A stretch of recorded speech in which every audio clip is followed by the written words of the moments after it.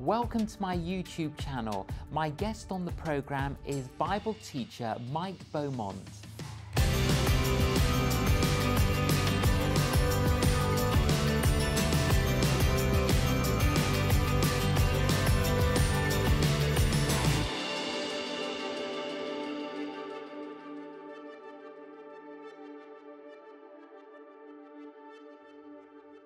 Mike Beaumont, welcome to Facing the Canon.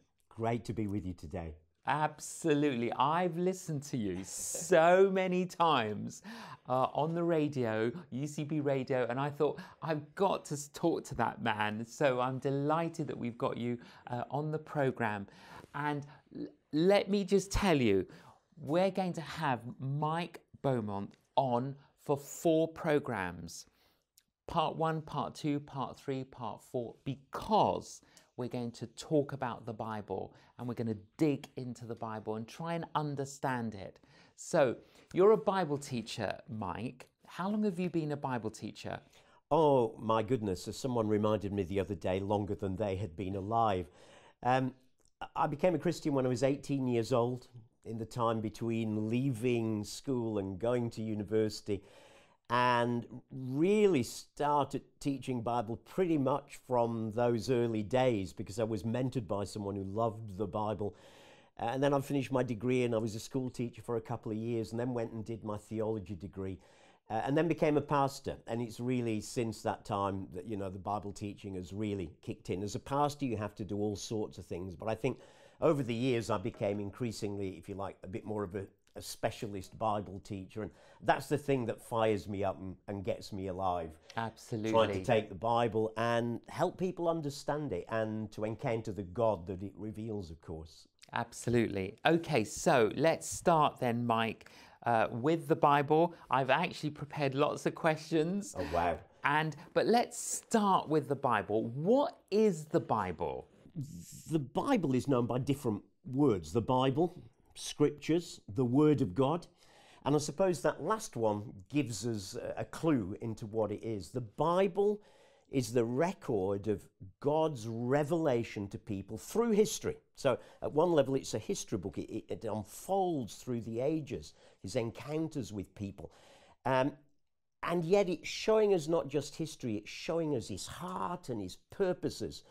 So it's a written record of who God is, what God is like, what God is doing, what God has done through history, what God is still doing today, and where God wants to take this whole thing. But how do we know it's the Word of God? Well, at the end of the day, there's an element of faith comes in. It's not like a scientific experiment where I can set something up and show you at the end this is. So there's a number of things. I would say, first of all, it's as we read it that its authenticity comes alive to us. Lots of people who criticize the Bible are people who've never really read it. And when we read it, I think we start to see ourselves in it. We see in its stories, that's me, that's how people behave. So there's a ring of truth, J.B. Phillips, a Bible scholar of many years ago, called it. There's a ring of truth about life, about people, about me, that is bigger than what any individual could have come up with. It's not just the sum of human cleverness. There's stuff in it that no human being could have created or known. So I would say it's as you read it, as you start to read it, it starts to get that ring of truth and echoes within you. At another level, how can we trust it? Well, archaeologists are often digging up yet more facts that show us, hey, this story in the Bible was true after all. Life was like that in those days. So that again brings home to us, this is not just a story that's been written or fancified, a bit like a fairy tale.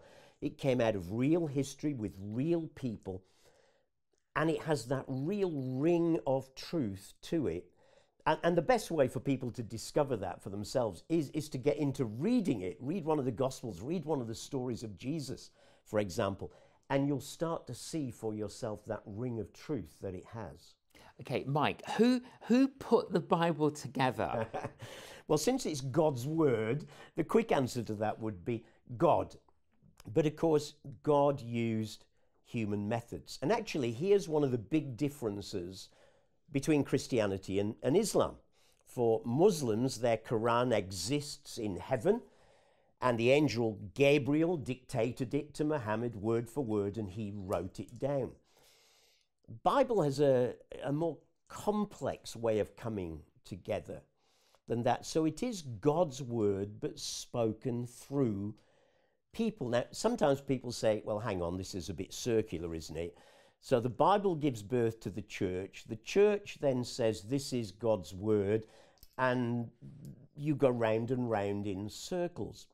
Well, how did it come together? I suppose it came together in a couple of ways. If we think of the Old Testament, why was it accepted? Well, for Jews, the Bible falls into three parts: law, prophets, and writings. Law given to Moses, so its authority came from the fact that God had given it to Moses. Prophets were those who expounded that law and applied it into life and challenged it, and so it got its authority also from the fact God had given it to Moses. Writings, applications, wise applications for life. When it comes to the New Testament, I've heard people say sometimes, well, you know, the Bible really didn't come together until, the 4th century, when the early church councils agreed this is the Bible. But you know what? That's just not true. Functionally, people were starting to see the New Testament in those early days of the church. So when the church councils come along in later centuries, 4th century, really all they are doing is affirming at last what has been pretty clear from those earliest days. So is this the Word of God, or does it contain the Word of God? Yeah, that's a really good question. The trouble is with saying it contains the Word of God. That leaves me slightly uncomfortable, because if it contains the Word of God, suddenly now I am in a position where I can start to say, I don't like that bit. Yeah. So I think I'll cut that bit out. I will say that, that was for that time, for that generation, for that age. And it opens up this possibility of it's a bit like the pick and mix store, the local sweet store, where you have a little bit of this, a little bit of that. Well, I'll have one of those, but I really don't like licorice, so I'm not having those, thank you. So for me, I don't like the language at all of the Bible contains the Word of God. I believe the Bible is the Word of God rather than it contains it. It's interesting, in Galatians, Paul is having this debate with his friends in the churches in Galatia, and the Judaizers had been in behind him, trying to get the early Christians to adopt the traditions of Judaism as well, and Paul stood strongly against that. And to do that, he takes them right back to Abraham and says, come on, let's go right back to the beginning and remember how it was. It was always by faith with Abraham, wasn't it? And in chapter 3, he talks about how God made a promise to Abraham and his seed. And he goes on to say, now it says there, and his seed, not and his seeds, meaning to many people, but and to his seed, singular, meaning one person, who is the Christ. In other words, for Paul, each word was significant. Each word came from God. Did it matter that it said seed rather than seeds? You bet it did, Paul said. This book really is God's word, doesn't just contain it. How do we read the Bible, Mike? It's a library. There are 66 books in here. Okay, how do we read it? What's the best way of reading it? Yeah. Well, the best way is not to start at the beginning. And I would certainly say that for a new Christian. Please, please don't start at the beginning, because it won't be long before you hit some pretty challenging books like Leviticus and things like that. So if you're a new Christian, first of all, start with the stories of Jesus. Start with Matthew, Mark, Luke, or John and read the stories of Jesus and get to know him. Maybe then go on to the book of Acts and see what the early church did with that message of Jesus. Get some help from one of your leaders in the church. And these days, there are so many aids out there to be able to help people to get into a regular rhythm of reading. So choosing the right bit to read at the right time is important. Systematic reading. I'm a great believer in steadily plodding through the Bible. That doesn't mean Genesis to Revelation. You may be moving from one book to another or following a reading program. But, you know, sticking at it day by day, I have lost count of the number of times in my own life when I've been in a situation and thought, dear God, I am in such need today. I need your help. And I've turned to my Bible reading for that day. And guess what? There's the word that I've needed. And I've not been flipping through thinking, oh, quick, can I find a word here that will help me? And the other way to read is, remember, this is God's word. This was inspired by God the Holy Spirit, working on people so that what they wrote was exactly what he wanted written. So pray. It might sound a really obvious thing to say, but before you read the Bible, pray and say, Lord, I believe this book is your word. I believe you want to speak to me today. Please now, Holy Spirit, you caused this book to be written. Could you now please help me to understand? So reading the right part, get some help with that. Regular reading, really important. Praying, asking the Holy Spirit to help you. And then when you've read it, don't just fold it up and put it away. Stop and think, okay, what has God said to me? And I think it's amazing how many people don't do that at times. Just read it, then maybe read their daily notes, fold it up, put it away, get on with the day. Stop, think about what one thing are you saying to me today? Yeah, it's like ruminating, meditating. Chewing on it. Chewing on it. Yeah. And thinking, what's the one thing? What's the one thing you want me to get from this today, Lord? And go out and start living. Because this is not a dead book, it's a living book. It's meant to change lives and change people.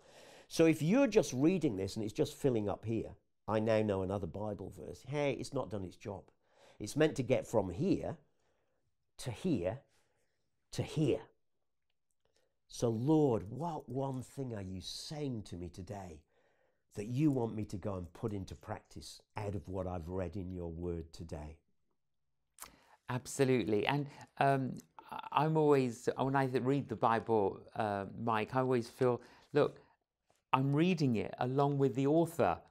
Yes. That's quite a thought, isn't it? It is. And I can say, Lord, Yeah. you put this together. Yeah. Then as I read it, can I read it along with you? Now, you said you like reading it systematically. Do you follow a particular plan?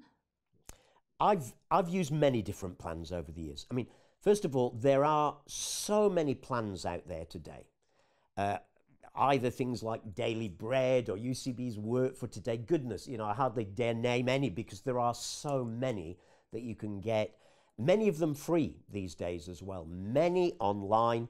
If you do get stuff online, please, I would say to people, check out, you know, with one of your church leaders that the site you've gone to is a good one and it's not someone who's going to mislead you. So I've used things like that. I've worked steadily through. I often just pray and say, okay, Lord, which book do you want me to read next? And then perhaps think, oh, I've not read that for a while. I'm going to read that one. But I do then try and work systematically through that book. So I would say variety is quite important. You know, it ought not to be so, but the reality is, I've found many people over the years saying, yeah, I start reading the Bible and I find it boring. Well, I think if it's boring, it's not because of the book, it's because of the reader. Yes. You know, you're reading it wrong. You've got stuck in a rut.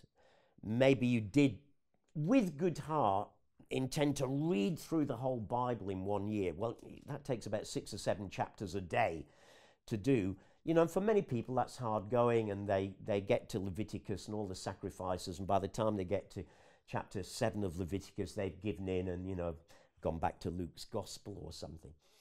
So systematic is good, but I would say find what works for you. And if you're struggling, go and ask one of your pastors, your vicar, Christian leader, a Christian friend, go into your local Christian bookshop and say, what have you got that can help me?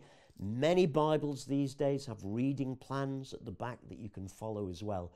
So variety definitely helps, but being systematic also helps. Also helps, absolutely. Years ago, I used to try and focus on one book of the Bible a year. And I'd read it, reread it, digest it, and really know that particular book of the Bible. And I found also helpful Robert Murray McShane's Bible reading plan.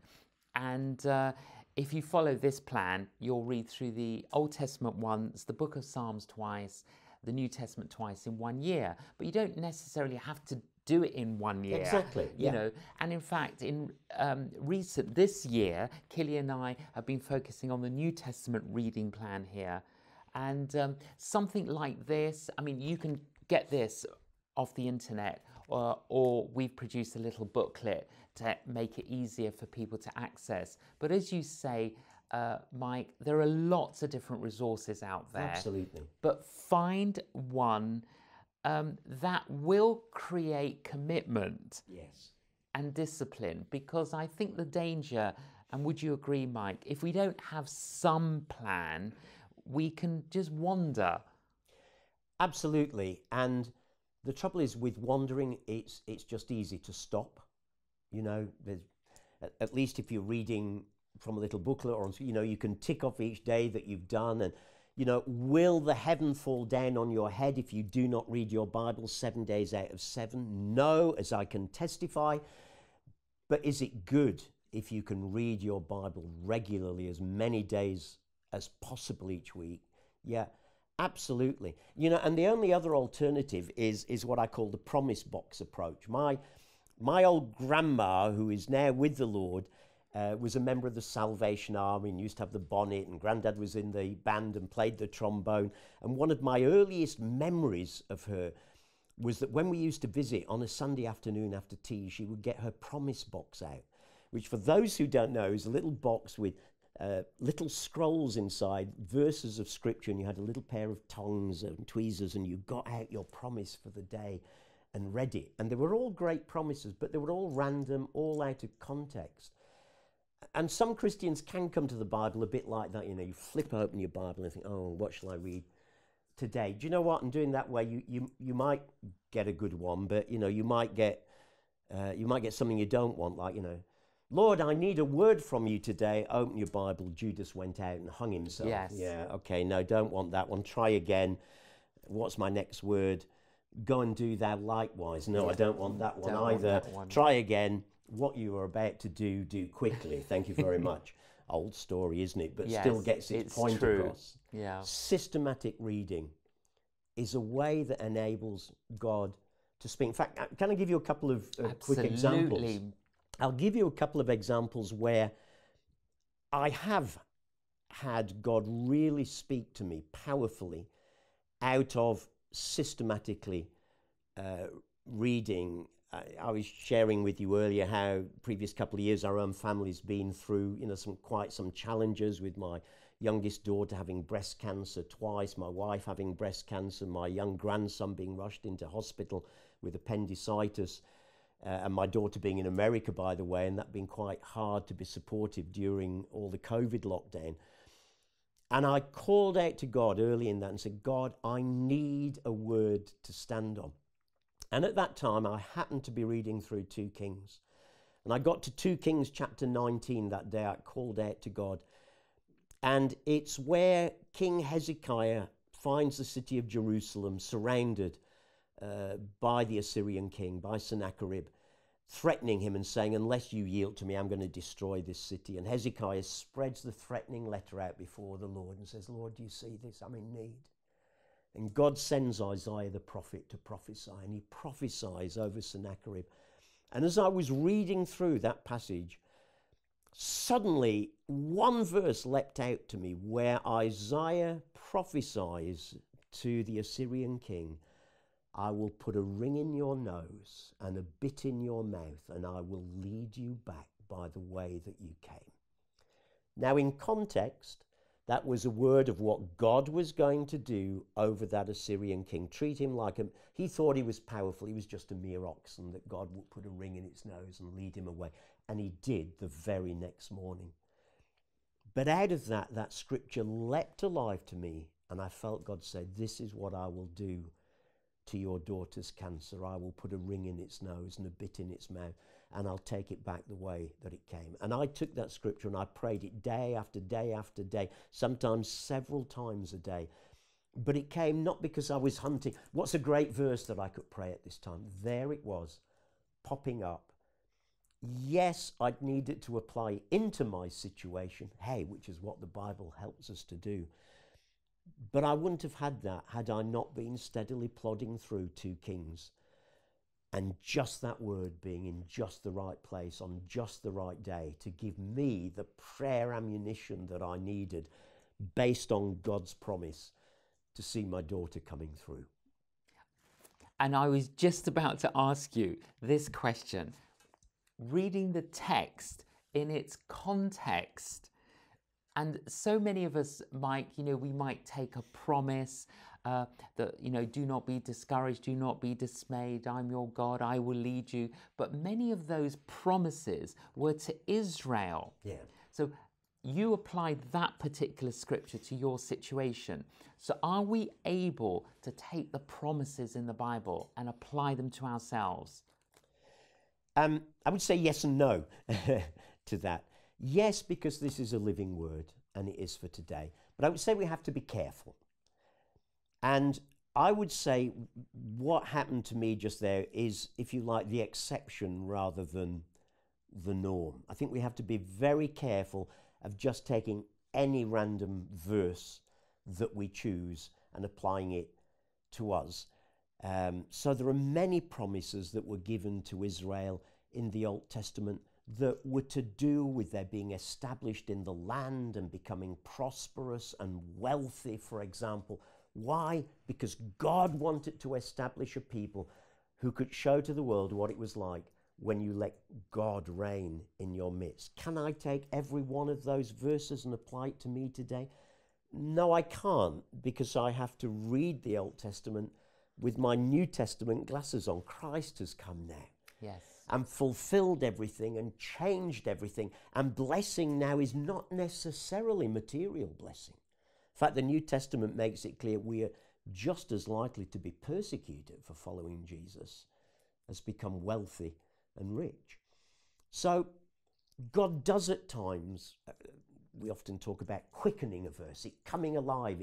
It's like it comes on fire in the page and you think, God's spoken to me through that. But I think it's always important to try and put it back in its context as well. Because if we're not careful, we could end up taking a scripture out of context, and that's how heresies start. That's how cults start. People see one verse and think, oh, yeah, I'll do that. And before you know it, it's led them away from Jesus. So be careful is what I would say. God does use verses out of context at times. I've experienced that myself. One was when I was a very young Christian. I said I'd become a Christian at the age of 18.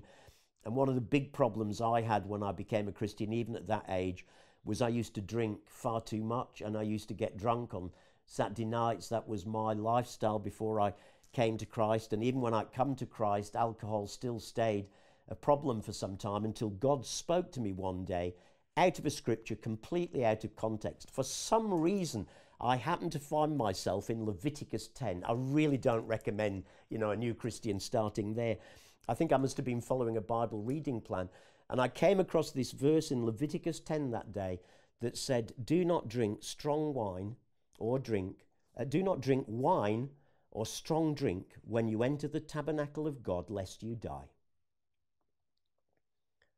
And I thought, oh my goodness. And honestly, God spoke to me out of it and said, Mike, you need to stop drinking. It's completely out of context. It's in the context of 2 of the sons of Aaron offering unlawful sacrifice to God, them being struck down for it, and then God saying, listen, let's get the priesthood in order. Here's some rules for how you got to do it. One of them is, I don't want you going in the temple drunk. So there was a context to it that I now understand. But actually, God used it out of context many, many years ago Because the principle is timeless. Absolutely. And that's probably the point of so many of these. The principles are timeless. And God's Spirit can take it. Absolutely. And convict us. Yeah. And And that's certainly so, isn't it? When we're in the Old Testament, where many of the promises made are part of God's covenant to Israel, but they're not part of God's covenant with me as a Christian. But there are principles there that I can take. When God tells his people, hey, when you're harvesting, don't harvest to the edge of your field. Leave the edge of your fields for the poor. Well, when I last checked, I didn't have a field and I don't harvest. But I tell you what, there's a powerful principle there. Do not bleed everything dry, Mike. Absolutely. Leave something for the poor. Think about them. Be concerned for them. And that principle applies in any and every generation. You've worked on this Christian basic Bible. That must have been fun. Just tell us about this. Yeah, it was frankly a wonderful opportunity to be invited by Tyndale Publishers in the USA to be involved in this, along with my co-writer Martin Manser. And we'd actually been working on some material for a Bible for Myanmar, actually, where I have interest because I've been there and taught over years, and Martin is married to someone who is Burmese, and so we'd both got this heart and had done this. And out of that, the material we'd done, we thought, you know, I wonder if we could develop this. And we started to play around with ideas and came up with the idea of a Bible that was written especially for new Christians. And we approached Tyndale Publishers about it. They loved the idea. We'd got some samples for them. And so Martin and I worked on this together. And it's an edition of the Bible based on New Living Translation, very easy to read. And then Martin and I produced introductions for each Bible book's notes and little panels all the way through. Some on character, some on belief, some on behavior, some on social and historical things at the time, but all of them written in simple language for a new Christian, someone who has no idea what the word justification means yet. So it's written very simply, loads of notes at the back for people to be able to find, where do I find something about this in the Bible? So it's an edition either for brand new Christians, or the other thing is for people who've got maybe a bit stuck in the Bible, who need a bit of a fresh approach to it. It's an edition I could recommend for them as well. And it was a great privilege to be involved in producing that. Well, and I recommend it. Christian Basics Bible. Thank you, Mike. It's been a joy just to talk with you about the Bible. Thank you for joining us on Facing the Canon. It's been great to be with you, and like you, I can talk about the Bible anytime. Absolutely. Wow, didn't that go quickly? And that's why we're doing a 4-part series with Mike Beaumont. I hope that's inspired you. Please join us again next week for part 2. Thank you.